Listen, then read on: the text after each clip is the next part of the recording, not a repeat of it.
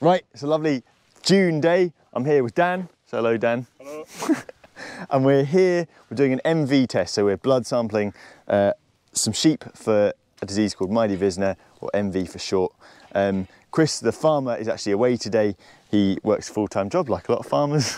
But these are, there'll be a mix of Lleyns and Berrichon, won't there? Yeah. So Lleyns, which mainly Lleyns, and some Berrichon which maybe we'll talk about a bit more later. But basically, we get a representative sample, we blood sample them, samples go off to the lab, and they check for any positives.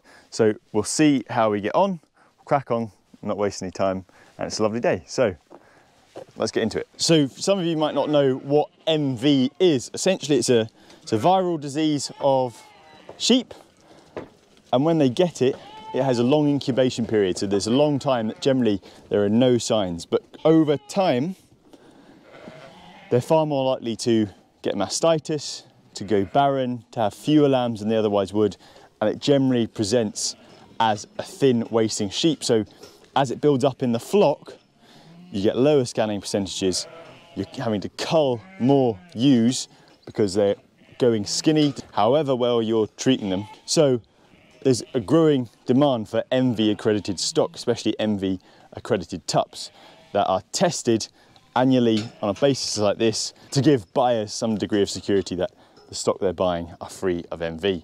This is just a routine test, so we're not expecting to find any positives, but if there were some, they'd be culled and there'd be a slightly more intensive testing regime put into place until the status was regained.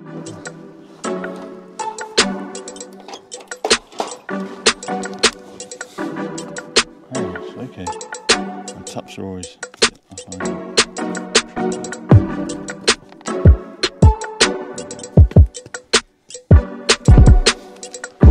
I'll just, if you let him go. Right, let me just repeat that another 109 times.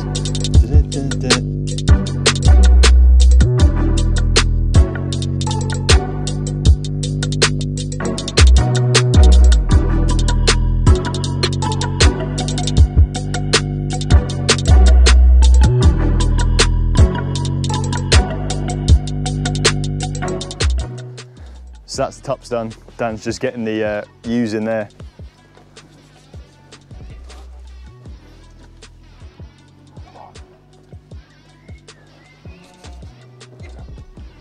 I'll not behave now, I've got the camera on them.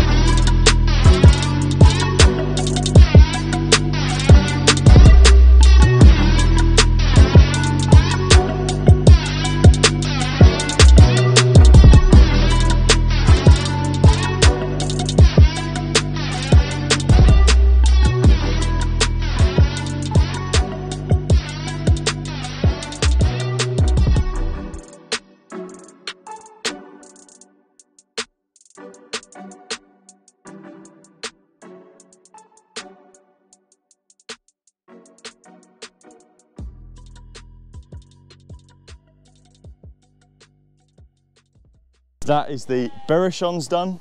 So like I said, they're that sort of more narrow face, narrow bodied terminal tup, bit like, they've got that pink skin, you recognise them there. And the idea is that they're more easily lambed because they've got that more torpedo shaped rather than big, heavy, thick block set that a lot of terminal breed lambs have.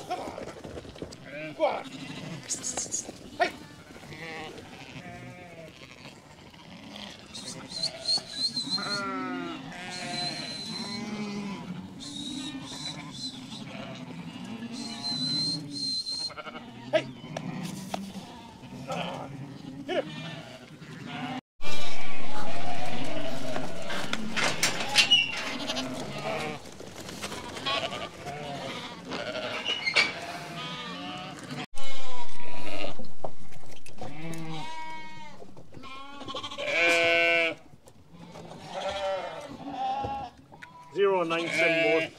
01971.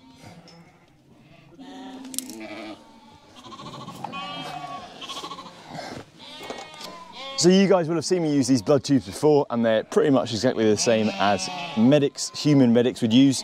So they're called vacutainers, and essentially these tubes are made in such a way that within the tube is under slight negative pressure. That means when I attach a needle to my little holder, stick the tube in there, because that has a needle on that side,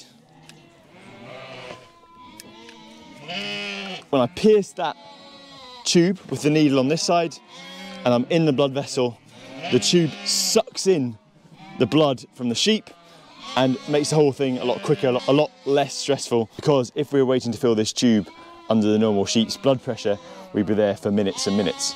So, pretty clever, unless, like me, you blow the occasional one. So that's where you come out before you've got your blood and you lose your vacuum. So the air is sucked out through that needle into the tube and you hear a hiss, and then you have to change your tube. So normally we'd have students with us every spring and every autumn, and because of COVID, we haven't had them. It's just not practical to have guys in the car or at the office where obviously we come into close contact with each other. It's on days like this when I really miss them, because all this gubbins, the paperwork, the getting fresh needles, students are really, really good at that. And also it's a great opportunity for them to bleed some sheep. If we're doing over 100, they'll get a good chunk as well. So hopefully we're having students back in August. Students, if you're watching, I'm looking forward to having you back. Right, that's us done. I think that was about 3 hours or so, which I thought was quite a good 3 hours work. 110 sheep sampled. We had 109, well, Dan actually had 110 in the pen, and I let one through right at the very start, so we had to go and catch another, which is, that was okay, wasn't it? A bit of exercise. And that was, well, relatively painless. Oh, apart from Dan, whose hand I stabbed, but have a look at your hand, Dan. There you go. Nobody likes a prick, especially not me. But good, and that's basically what we've got to do. Those samples get sent off to, it's SAC or SRUC, which is a lab. These particular ones will go to the lab in St Boswell's, which is just over the border in Scotland, because that's where they run the premium sheep and goat health schemes.